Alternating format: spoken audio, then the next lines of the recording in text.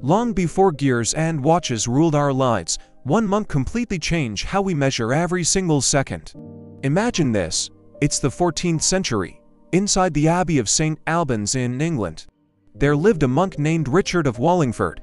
He wasn't just a man of prayer. He was a brilliant mathematician, astronomer, and an engineer centuries ahead of his time. When he became the abbot, he started designing something the world had never seen: a colossal mechanical clock.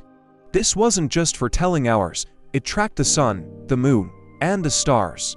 Between 1327 and 1336, he built his masterpiece, the Albion Clock, using complex gears and weights, one of the first true mechanical clocks in history. Tragically, he died before it was finished, and his incredible invention was lost to time.